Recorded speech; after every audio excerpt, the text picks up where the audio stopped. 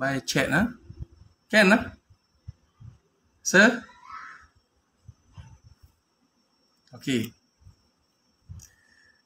Kepada peserta-peserta local, are you ready? You all ready or not? Please give some feedback to me. Can you? You all ready or not?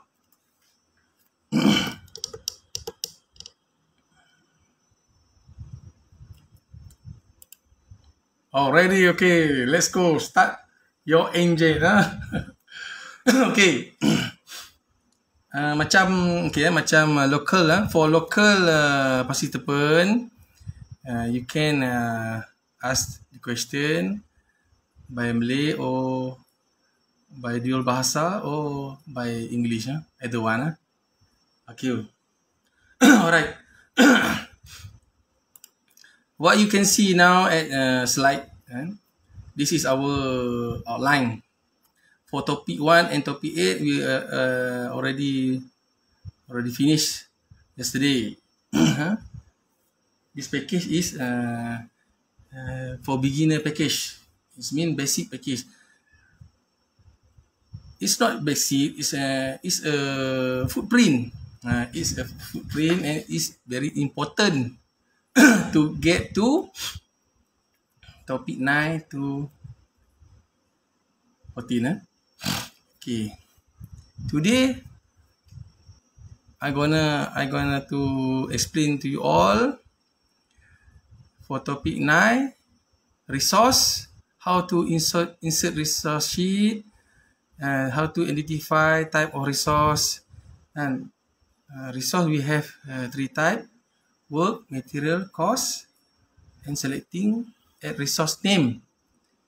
List the name of all resource assigned to a task. Topic 9, I will explain to you all how to assign resource. This resource is very important in Microsoft project, especially to our planning. Very, very important.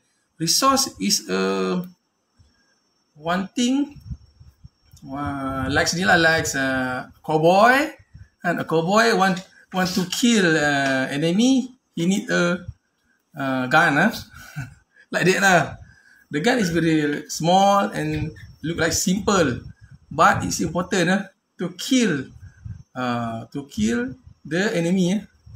You understand? Resource is a main element for get a successful for a certain project. Okay. Topic 10, cost. We will discuss how to insert hourly rate, extended rate. Oh, Mr. Harris, Oh, Mr. Harris, you WhatsApp I, or you have 2010. Okay, 2010 also can, but 2010 for reports option is old school, outdated data lah, but it can use for this our class. And you can also open my MPP file and you will get the same format. Yeah, different is you will not same with me for reports. Report slot lah. Okay. For topic 11, topic 11 reports. We take a look at cost overview and work overview. Cost overview we can go through by weekly, by month, by yearly, by quarter. And work overview is mean physical task. You can get the cumulative percent complete for monthly. If your project is about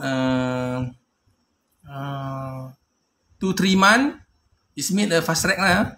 to 3 months, the cumulative for percent complete, better we tracking by weekly. By weekly, yeah. Okay. For topic 12, baseline. we need to set baseline before we tracking cut-off date. It means before we want to get tracking data for schedule versus actual, we need to set baseline first. I will show you after this. And then show how project happen. It means either your project delay or ahead. It means that. How to you to expedite if your project delay, how to recover your project. Then how you want to look your project performance. Okay, then split task to see a difference between baseline finish and date versus finish date. For JKR project, then they not recommend for split task. They not recommend for split task because split task will affect your progress line. If you split the task, especially critical path or critical task, the weightage will be dragged and your S-curve line will be flat. JKR don't like to use split task. For topic 13, for topic 13, tracking. This is we will go through for tracking cut out of date. How to create percent complete column, how to create percent schedule column, how to create ahead delay column. After this, we will go through by JKR manual hands-on. We will follow JKR because JKR very tight. Their requirement very tight. And the last topic is creating S-curve. How to convert percent schedule S-curve into Excel format. It means physical S-curve. Physical S-curve. Then convert percent actual cost S-curve into Excel format. It means cash flow S-curve. Okay. Okay. Before we start this class, let's pray to our own God. For Muslim, we pray to our Allah. We start for Umul Al-Kitab. Al-Fatihah. A'udzubillahi minasyaitonir rajim. Bismillahirrahmanirrahim. Alhamdulillah rabbil alamin.